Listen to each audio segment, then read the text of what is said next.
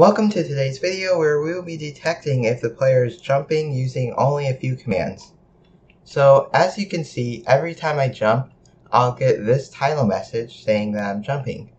So this can be anything from if you want to give the player an effect, or if you want to teleport the player, give them a scoreboard variable. So this has a ton of potential, and the best part is it only requires 2 command blocks. So the first thing you're going to want to do is run this command. So we'll do /scoreboard objectives add jumping minecraft.custom minecraft.jump. So basically what this scoreboard is going to do is every time the player jumps, it'll increase by 1. So what you're going to do next is you're going to place down a command block. We're going to set this to chain always active, and we'll type /scoreboard players set at a jumping 0.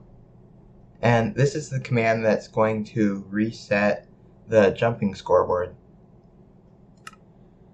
And the final command block we're going to place is going to be in front of it, and this one will be a repeat, and we'll type /execute as at a if score at s jumping matches 1 run, and this part of the command is going to be whatever you want to run if the player jumps.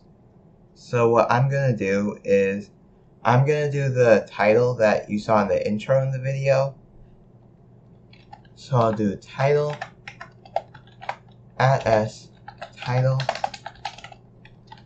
and I'll do text you are jumping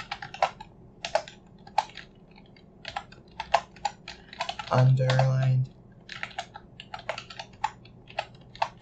true.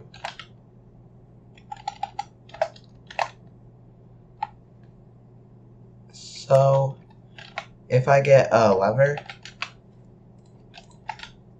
and I turn the command block on, every time I jump, it'll give me this title that says you are jumping. So that's basically it for the video. I know this one was short, that's because there's only 2 command blocks. And if you guys like the video, don't forget to leave a like. If you want to see more, subscribe, and I'll see you guys next time.